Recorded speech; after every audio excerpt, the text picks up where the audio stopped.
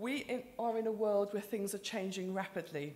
So we've gathered 4 representatives, reward directors, heads of reward, head of employee experience and brand from big companies that have gone through major change in recent years for one reason or another.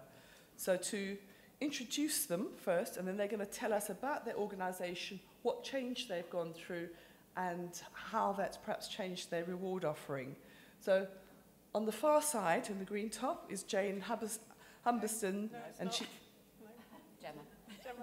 Gemma. And I wrote it in here as well. I wrote Gemma Green. Oh. Sorry. So Gemma Lee, who is Head of Employee Experience and Brand at Konica Minolta. Then next to her is Director of Global Reward and Mobility at Jaguar Land Rover. And then we've got Julia Clemant, who's Head of Reward at Skyscanner. And then closest to me is JC Fonfreyde, Head of Reward at Wellcome Trust. But I'm going to start with Gemma, which is why I got confused earlier. And if you can talk about Konica Minolta and the journey that you've been on as a company, and then in terms of your reward, please. Yeah, sure. So Konica Minolta traditionally was a print manufacturer and also optic-based technologies. And pretty much over the last nearly 10 years, I suppose, we've transformed into an IT services company. And I say transformed like the journey's over, but it's an ongoing evolution. So you can imagine the scale of change that involves with a company that previously sold physical product and had a sales force that was structured to do so, as well as had a reward and commission structure that aligned to a traditional manufacturing background, as well as service engineers in the field servicing physical product. There is so much change that's gone on in Konica Minolta in the last decade and continues to happen. As a global company, it's around 47,000 employees in countries all over the world, with the head office and centre in Japan. And in the UK, it's an employee base of just over 1,000. And as I say, the changes internally have been changes to processes, changes to technology, changes to people, skills, capabilities, our performance management structure, our reward structure. So every possible company change is taking place and continues to. And it's a constant challenge, if I'm honest. I think that one of the things when I've been at lots of events like this and speaking is often I hear a lot of people talk about everything being absolutely brilliant, and that we do this with employee experience, or we do this with internal comms, or performance management, or reward and recognition. And I think that Konica Minolta does some absolutely brilliant things, but we are constantly facing into challenges because the pace of technology and change is moving faster than almost all of our people can cope with, particularly those that have come on the journey with us and come from our more traditional background. So I would say that one of our biggest challenges right now is around reward and how we move that forward with our work people, all the people in our workplace, and we make it relevant to all. So Jane, what's happening at Jaguar Land Rover? Quite a lot, really. So I guess everybody probably familiar with our brands knows who we are, so I don't need to spend too much time on that. We are the largest investor in the UK in terms of automotive R&D and engineering. We have around 9,000 engineers and designers in the UK. Headquartered in the UK, we have about 38,000 employees globally, with the majority in the UK, but increasingly overseas. So not so long ago, our only people outside the UK were in sort of national sales companies, but increasingly now we have manufacturing plants around the world, so China, Slovakia, Brazil, India, and also more recently engineering presence around the world. So recently set up hubs in Hungary, in Ireland, in the US, so really beginning to sort of become much more international. I guess in the sort of last 10 years, we've had massive growth. So from really 2010 to 17, really huge growth, largely triggered through growth in China and sort of increasing product lines. So during that time, we hired 28,000 people. So it really was massive growth. And in that time, we really had to grow up as a business, I guess. I think I often talk about us as a bit like an adolescent. Everybody assumes we're sort of all grown up and know what we're doing, but actually we've grown up so fast we're really not that mature at all in terms of our basic fundamentals. So a lot of work in terms of process governance, being much clearer about accountabilities, because you can't just rely on relationships anymore. So a lot of change in that regard. Clearly, the automotive business is going through massive transformation at the moment in terms of electrification, connected car, autonomous vehicles. So big change in skills requirements for our workforce. We're having to compete for talent with, completely different sources than we would have done in the past. So that's really testing our reward structure. We have quite a traditional sort of one-size-fits-all, quite hierarchical, grade-driven entitlement structure, and that's really kind of creaking at the seams. But it's how do you make the changes without upsetting the whole apple cart is really quite tricky. And then also to get the skills, that's partly why we're growing outside of the UK, because we're having to go where the skills are. We can't get it all to come to leafy Warwickshire. So a lot of work in my team in terms of, setting up new reward structures in all sorts of countries around the world. And then I guess the final piece I would say is, we've clearly, and it's been very much reported in the press, had a very challenging 18 months. A lot of political and economic uncertainty around the world impacting the sales of our products, at the same time as having to invest hugely in all of the future technology. So we've had a major cost reduction program. We've lost about 5,000 people in the last 12 months, so really reeling from that period of uncertainty and organisation change. So a lot of our focus now is really about re-engaging the workforce, creating that vision for the future and confidence, and building on employee experience is our major focus right now. Julia. So I'm Julia Clemant, and I work for Skyscanner, which I'm assuming or hoping everybody has used to look for flights and hotels. Skyscanner started in 2003 when our now chairman, decided that he was spending way too much time looking on 15 different websites looking for cheap flights to go skiing. And so he started a website that allowed everybody to look for cheap flights, really with the ethos of a customer first, partner second, so the airlines and OTAs, and Skyscanner third, and that's something that is inbuilt within our culture. So we've grown considerably since the 3 people in an attic room in Leith in Edinburgh. And in 2016, we were acquired for £1.4 billion by Seatrip, one of the largest travel companies based out of China. So a lot of the change that we've seen is not only sort of becoming owned by a larger company, albeit that we run very independently. We've also, since I joined 3 years ago, we've doubled in size. So we've got 1,500 employees across 8 different locations. And that really is on a much lesser scale to your numbers, but in terms of the same very rapid growth and the need for more process rather than knowing exactly who you talk to about which bit of code which you're trying to do something to. Earlier this year, and to following on from the Patagonia conversation, we actually launched a new mission, which was to lead the global transformation to modern and sustainable travel, which actually is which really resonated with our employees. The point about purposeness, I find that really interesting. I think we have an average age of 32. We have 80% of our population is Gen Y, and we have pretty much 80% of our population is software engineers in an incredibly competitive space, not just against the Facebook and Googles of this world now, but against every company. And so it's a really challenging area to be in from an attraction and retention point of view. And then JC, a very different experience, a very different organisation. Tell us more about the Wellcome Trust. I will, thank you.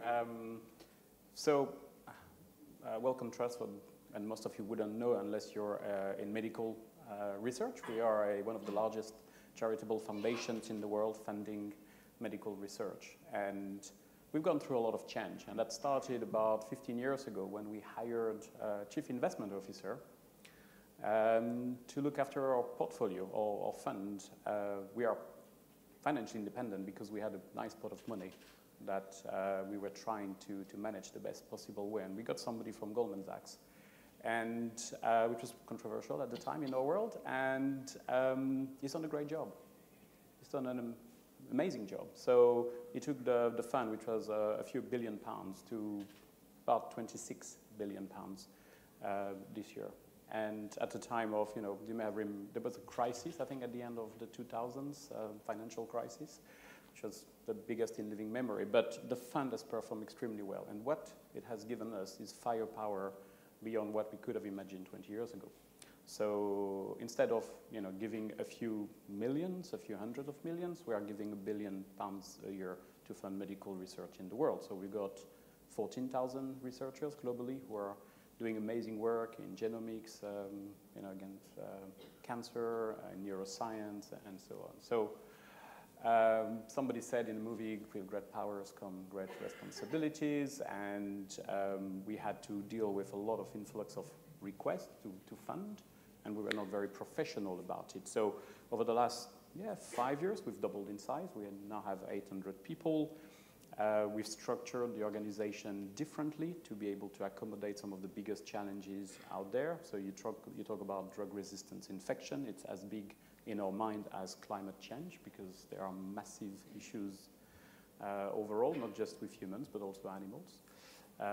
Vaccines. So thanks to the work we've done in the last few years, we've been able to have 2 vaccines deployed on the ground in Africa as we speak, to deal with Ebola. That wasn't possible a few years ago, so it's saving lives. But essentially, when I look at the reward and the enabling functions, when I joined less than 4 years ago, we were in the 1990s. So my self-inflicted remit was actually to bring us into the 21st century, and I think we are there now, and I'm trying to make sure we are in 2020. So we've doubled in size. The population has an average age of 37 years old. We are a 67% female organization, and we are dealing with a quest for talent that is very different. Data is very important in the world of science. It's not necessarily well done, so we are trying to find data scientists, as everyone else is. We are trying to be digitals, as everyone else is trying to be as well. And we're also trying to find the best talent so we can be as efficient as possible to deliver our mission. So, as everyone else, I guess. So we are trying hard to compete and not just rely on purpose to attract people. That's in the same way Patagonia is trying to pay people well, we are also trying to do that, and we just cannot rely on improving global health as a mission to get people in, because they may come in, but unless they have career progression, unless they can deal with the cost of living of London and so on and so forth, they won't stay. So each of you have talked about how much your workforce has changed, growth, doubling in size, expanding, making people redundant, a lot of shift. But I know when we spoke before, we talked a lot about talent, attracting the right skills, attracting the demographics that you want. What I'd be interested to hear is, what innovative things have you done with your reward and benefits strategy specifically to allow you to cope with those changes?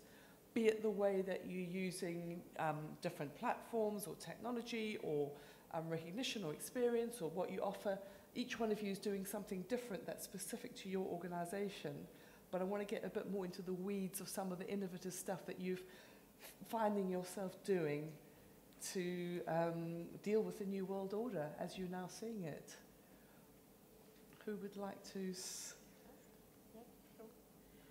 I think probably in terms of, I think when we discussed it as a call, there were so many things that came up around the attraction of talent, and obviously whilst traditionally it was looking at what was going on with rewards and benefits, I think one of the conversations we got into a lot was around the need to personalise and for that to be relevant to different individuals, no longer necessarily one size fits all. And I think that's probably where I'd say we've moved within Konica Minolta is looking at what are our benefits packages and how did we decide upon them, and did we decide upon them because our employees wanted those benefits? And actually when we ask our employees what they think about those benefits, are they actually saying yes, these are the ones we wanted, or actually were they aligned to a benefits systems and package and what was already in existence? And I think we got into a lot of debate about this on the call that we had in preparation for this, but very much I think what's coming out in the feedback we're getting is that certainly within my organisation, some of what we're offering isn't necessarily what people want, and actually probably the biggest shift that we saw at Konica Minolta, which has gone down brilliantly internally and also has enabled different talent to join us, is having a truly agile and flexible workplace. So being able to offer people true flexibility, that they can work from wherever, however they need to. It's not possible in every part of our organisation yet, and we are on a journey. I hate to use the X Factor expression, but we are. But I would say that, honestly, if I was going to pick one thing that works for people in terms of what we offer, it is the flexibility, because that has changed who will come and work for us. I think we're realising something similar. I think we're probably further behind the curve, if I'm honest, maybe because of our, well, you come from a traditional background as well, but I think we've relied for a long time on our brands being the thing that's strong enough to pull people, and then we didn't really have to work that hard to keep people, because once they came they never went, gold-plated pensions, all the rest of it, and we're realising we're having to work a lot harder now to both attract and retain people. And I would say still the prevailing view is if we just throw money at it, that will solve it, but increasingly that just isn't the case, and actually it is that whole workforce experience. You know, we're bringing in a lot of these new skills, but then maybe we're not quite clear how to use them or what the jobs are, what the direction is. You know, it's quite chaotic, and I think the piece that we're really trying to get hold of is how can we help show what the new career paths might be, you know, how people want to know how they can develop and, you know, increase their skills. And I think that's the area that we've not put enough attention to, and really where our effort's trying to go, because you've heard everybody's competing for that same talent, and yes, there are people that will pay more, but you know that you know, when we do our exit interviews, it's not the money that is why people are going, it's that opportunity, it's that clarity of accountability and purpose. So, you know, really I'm almost trying to push it away from a pay and benefits discussion into more about, well, if we think about the skills, the way we construct jobs, the teams, the development, the training, almost that needs to come first, because I don't think our grading structure, for example, our pay progression is suitable anymore. But I don't want to start the discussion based on grading and pay.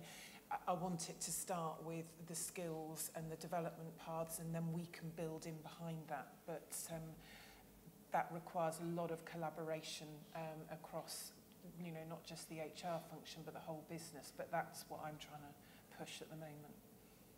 I think, Julia, I know you've got some interesting challenge, particularly having a younger workforce, and how open they are about their reward and things that are keeping you awake at night, shall we say.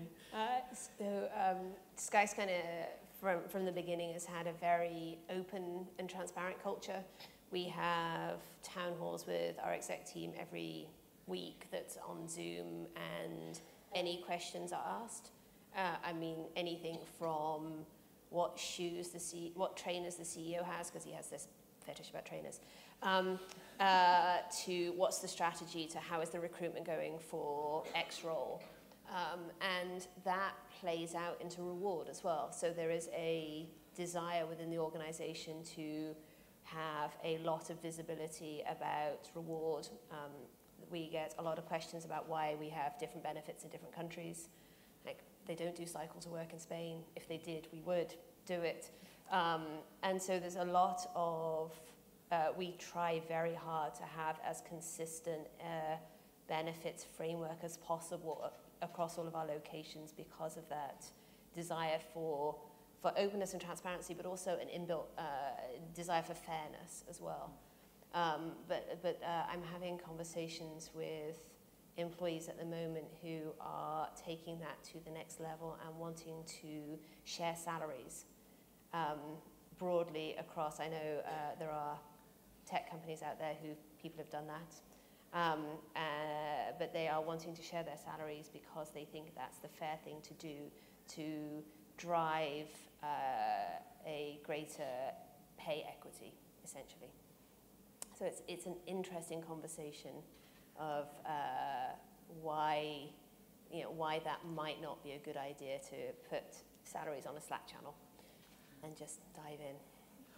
But if employees want to put it on a Slack channel, it's probably going to be on Glassdoor or somewhere anyway. That genie has come out of that bottle. Well, exactly. I mean, you can go search on LinkedIn, you can search on Glassdoor, and actually what we've found interesting is actually to look at that when we talk to managers, we actually look at Glassdoor and LinkedIn, not to use as market data. I can feel the comp people going, what are you doing? But actually, the managers are looking at that, the employees are looking at that, so we might as well acknowledge that that data is out there in the world.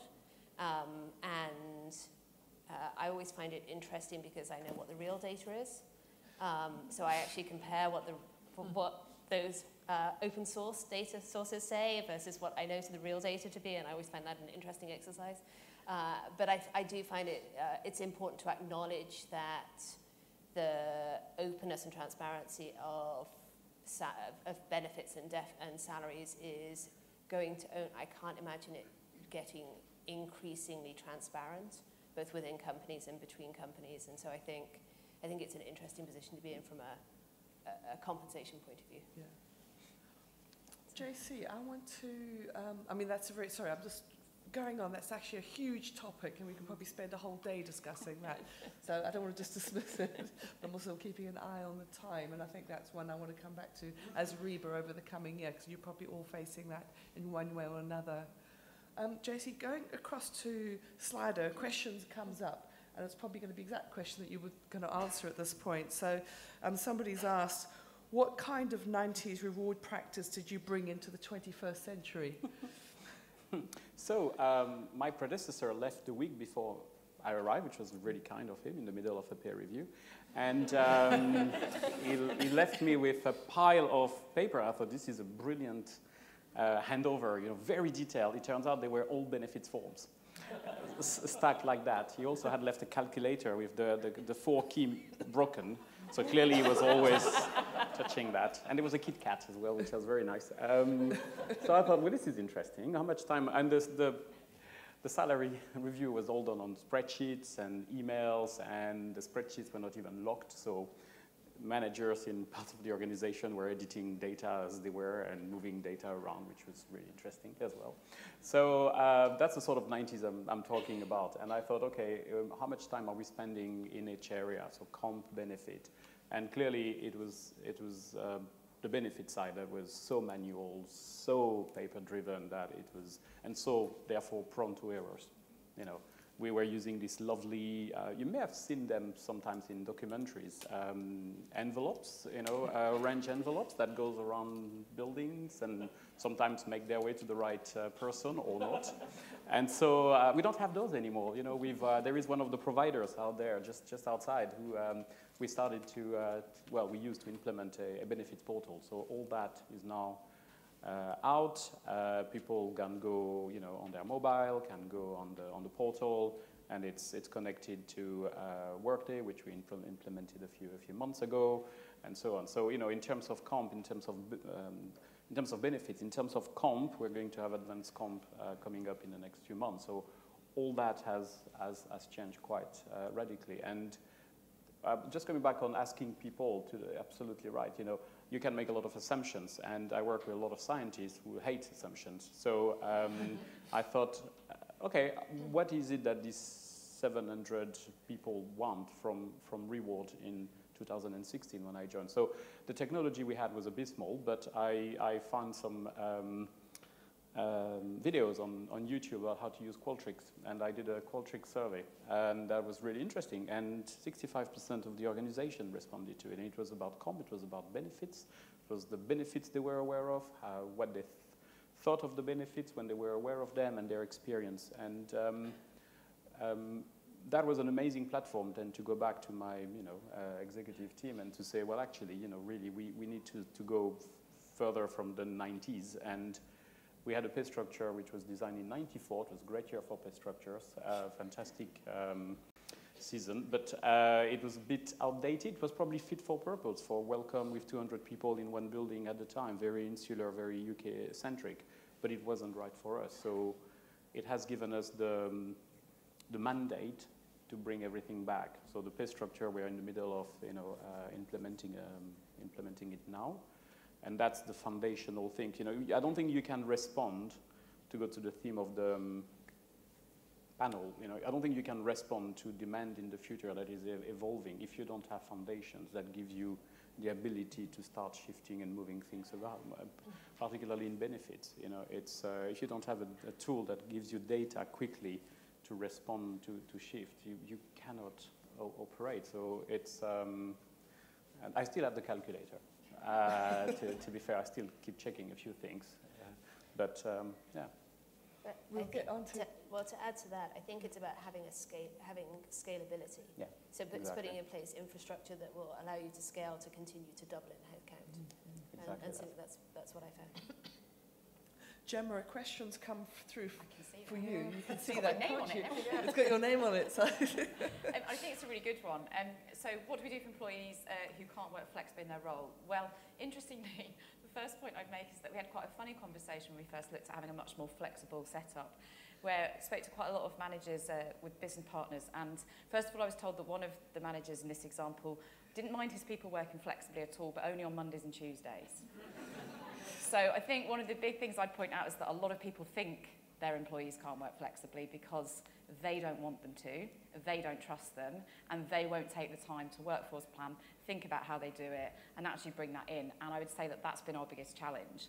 There's very few roles where it isn't possible, and where it isn't possible in the way of you can work anywhere from a coffee shop to your home, we have changed patterns so that people in the warehouse, our workshop, in our call centre type environment can work different shifts, as someone's asked in there, because that wasn't even in. That was literally you came in at this time and you left at that time, despite the fact that there could be all different variances to that. And interestingly, in our warehouse particularly, which is a natural environment that's slightly more union-like traditionally, there was real pushback when we discussed and consulted with changing hours. And then there was just one guy who was one of the strongest voices in that team with, actually, that means I could drop my children at school, and actually that suits my wife's job better, and actually that would be completely different.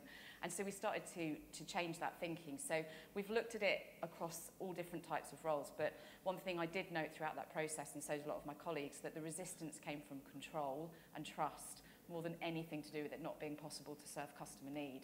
So it's a lot of its behaviour, and there needs to be some discussion around that to really face into that, I think. I want to come back to the theme about transparency around pay and reward. There's a few questions coming through that are linked to that. So the main question is, how is your business responding to the trend or demand for greater transparency around pay and reward? But there's another question, what are you doing about pay gaps? I think that comes under that transparency. And somebody else has asked, are you reviewing your ethnicity gaps? So perhaps we can talk about transparency, fairness, BAME reporting, gender pay reporting, and perhaps get a quick answer from each of you on those. Who wants to kick off on that one? JC. I think my principle is there was something in the 80s in Russia called Glasnost, which is bringing transparency to Russia. It did very well for them at the time, and my view is that if you're not transparent, somebody will be for you. But it's a question of scale and readiness. So yes, people are exchanging. We have Slack, and I know that there are things being bandied around, etc. But for us, it's having a view that is being able to explain why people are paid in a certain fashion. And I think with one of the issues that was very clear in that survey I mentioned is that there were inconsistencies and there was a perceived sense of unfairness across the organization. So we looked into that and we realized that the divisions had gone a bit rogue in some areas, and they were, not following the rules. There was a scientific area that had developed an algorithm to calculate bonuses, because why not? And they were implementing it only for their area, and that was creating issues across the organization. So we first had to bring the level of consistency up across all the organization. And with the pay structure work that we are doing, we hope that we can actually be able to be a lot more solid in the decisions we make, and the processes we've developed around that, and the data we've gathered as well, will help us explain things. There is a demand. The first time we released our gender pay gap data internally, our TrustNet, which is our intranet, award-winning, got broken almost. We went, it was going down to the right every time. There were comments to comments to comments, and we were at a thread that was about that thing. And people wanted to have as much information as possible. And they are scientists, so they wanted me to give them our information so they could verify that it was actually the right calculations. Why not? So there's a slight issue around confidentiality, possibly, maybe there. But we know there is a demand, and we are trying to answer it at the pace we are comfortable answering it as well. And we also know that we just cannot release all the information freely like that, because I think in some individuals may not want it to be released as well, and that's another issue. We've released our ethnicity pay gap data for the first time a couple of months ago as well, and that's our path, and we will try to stick to it, but at a pace that is as comfortable for us as possible. Anybody else in the panel want to take that? And then I'm going to move on to some more questions, because we've got a lot of questions coming through. And do a couple of bits. One is, we had the same experience with our gender pay gap. The first year we did it internally, got a whole load of questions. The second year we were like, you know what, we're just going to give you a whole load of data. And so we did, I think I did about 10 pages of backup data of all the sort of different cuts, put it on the intranet, silence. Yes. Silence, yeah. It was wonderful. It was truly wonderful. So on the sort of the pay transparency, we actually about 18 months ago removed any discretion from managers in the comp cycle. They can request a review, but we basically took a lot of I got challenged to use some AI. I was like, well, I can't find any vendor out there that does that, so we're going to build it ourselves. And so we took a lot of the analysis that we do, built a spreadsheet calculator that did it, put it into our online tool, and basically said to managers, it's not the same sort of algorithm you guys write and knowledge, but we actually took them through what the algorithm that we built would do. So here's a merit increase, here's how we look at it, here's the analysis, here's what's going to be the output. And we're taking away your discretion, by the way. We're still going to give you the opportunity to ask us to look at it in more detail, because there's always something that you can't code for. But we're essentially taking away your inputs. But here's what we're going to do. And again, we did manager training for everybody, taught them through what it was, gave them not exactly the formula, but gave them the sort of the principles that worked. And actually, we've heard nothing from it, and part of that is that sort of concept of fairness, and we're saying we're doing it because we want to take out bias. We've written the code, we're going to apply it to everybody. You give the performance, we'll end up with the comp. And actually, it's really I think helped that fairness gene that a lot of our employees have. Just one thing I wanted to add as well, and this year we took a decision to advertise every job with the salary. So it's, by the power of deduction, you can start understanding who is paid how much in the organization. So, and we have to release, because of the charity commission requirements, we have to release also some data as well. So people, if they really want, they can actually start putting some pieces together. So, but at least we are comfortable knowing that if we have a job advertised, we are paying it according to a policy and a principle that we are comfortable with, and we can explain to employees, whereas 2 years ago, I don't think we would have been able to do. I think an important part as well, right? Transparency is a start, but the point is also about the action, isn't it? I know probably for both of us with a more traditional background, so the male to female ratio in the UK, 25% female in the organisation, 15% globally for Konica Minolta. So not surprisingly, the pay gap gender pay gap, not great. In which case, I think it's about what you also do. So as an example, the reason for that in our organisation is sales-driven service, high level of service community, so engineers, so predominantly male, both in sales and service, in which case that impacts that number. And we've looked at recruitment strategies, what we're doing in terms of wording in job advertising. So how do we get that talent pool to look different? Because without changing some of those more complex things that are why we are where we are, then the data each year will stay the same. That's also, I think, quite important in that discussion, is that there's a lot of data and transparency, but it's about what do you do once you know in order to change it. And I think sometimes positive steps can actually make your gender pay gap worse. So for us, our gender pay gap got not massively, but slightly worse from the first to the second year, because we'd hired a lot of females in sort of early careers. So if you're, you know, because again, there aren't loads of automotive engineers at senior levels out there. So, you know, our efforts are all about kind of bringing people in and sort of developing them. But if you have an influx of people at sort of early stages in their careers, that actually makes your gender pay gap worse. So again, our focus has been much more about our diversity and inclusion agenda and the positive steps we want to take there, regardless of the gender pay gap. Because if we followed that, we'd do some really stupid So it's all things. about your narrative of explaining what you're doing, why you're doing it, so people understand it, it's transparent, and they go, that makes sense for the long term. It's back to do the right thing, not sort of, you know, make it look good, because that's not the point. I want to go on to another question that's proving popular on here.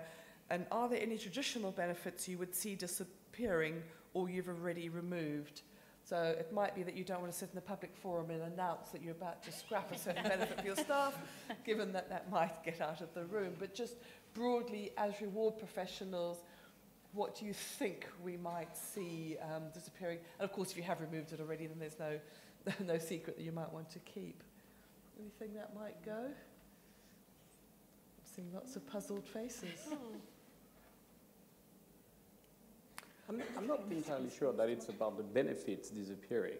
I think if you look at the traditional benefits, people have this urge to, you know, be prepared for the future financially, to have their health in good stead, whether it's the physical, mental, emotional health, and so on and so forth. So I don't think that's necessarily the core disappearing. I think it's the way it's delivered that is going to change. And I want to pick up on that one, because the call that we had, I'm looking at Julia now, she knows exactly what I'm going to say, is we started talking about insurances, group insurances, and whether group insurances, the way they're currently offered by the big providers, as much as we love them very much, are they fit for purpose for a future workforce? Julia, perhaps you can explain some of the challenges that you've found with group insurances at the moment. Yeah, so we ask our employees what we think as well, and I think one of the things that we have, so we have 65 nationalities and young workforce, and there is a desire to, for example, insure parents on private medical a lot, and that's not something I necessarily saw 10 years ago. But it's certainly something that is increasingly being requested. The obviously non-traditional family styles are not all of the benefits that have been in place for the last 50 years are set up for that sort of structure. And so I think what we've been doing over the past year is broadening the definition of family where we can throughout all of our benefits in all of our locations. But still, I think there's a lot of change coming, I would hope, within the insurances, particularly for families, particularly for extended relationships in terms of the need for support, looking at the people that, our employees have to support from an emotional point of view as well as a caring point of view. And I know, having spoken to a few of the insurers in the market, they're looking a lot more at women's well-being and how many exclusions go against claims linked to menopause or fertility, which discriminate against women in the workplace compared to men, where it's the default. So might not be there yet, but it's a conversation that's been had with the big players quite a lot, and we'll be following it very closely as REBA as well. So won't disappear, but needs to adapt for the future. Right, probably got time for one more question. Me to go on the offline employees? Okay, let's go on offline. Thank you. It's got 9 people on it. Well, I mean, we've done quite a lot on this recently. Obviously, our production operators, those on the sort of the production line, don't have access to company IT, and it's been a long-running sore for us, which kind of gets to that them and us sort of blue and white collar, but also, I mean, what really brought it to a head was when I think the water company turned off our water and Solihull. We had to send everybody home, and then we got no way to tell people that it was back on and could you come back to work, please? And that kind of got management attention finally. But so we've done 2 things. Number one was we've actually asked people for their personal email addresses, and we now have 95% of them. People have given them to us. And we're obviously very careful at, you know, not bombarding people with communication, but that's proved quite effective in terms of just simple, you know, normal newsletter type communication, but also, you know, the types of communications we do around our pay negotiations. You know, in my earlier days, you'd be there with sort of boxes full of bulletins that needed to be there at 6 in the morning. All of those things we just do by email now, and have saved, you know, thousands of pounds on just simple things like that. And then the other thing we've done is we launched Your JLR app earlier this year, which we did as a very low budget approach, started simple and we've gradually built on it. We've done it outside the firewall because it was all of that single sign-on that was proving so costly and complex. So obviously there's a limit to the information we can have there, because you could all go onto it if you chose to. But that has proved so powerful in terms of connecting people with information. We've put, you know, information about employee discounts on there. We've had competitions to drive access to it. You know, the Lego Defender, which is just so cool. You know, we had about sort of, you know, I'm not sure what it was, 9,000 people entering that competition. So we've had 29,000 downloads in total. We've just recently put payslip access on there, so obviously that drives a lot of traffic. We've got information about our EAP, our car programs, all sorts of things on there. But it's just, I mean, I'd go back to what Matthew Taylor said this morning, that sense of connectedness, feeling part of something. It's had really powerful impact in terms of just general engagement and feeling part of something rather special. So it's been, I mean, we're still building on it. There's a long way to go. We'd like it to be more two-way, but it's been really powerful, very powerful. Thank you, Jane. I'm going to draw the panel to a close now because, well, I mean, we could be here all day, couldn't we? So at some point we've got to stop. So could you give all 4 of our panelists a very big round of applause?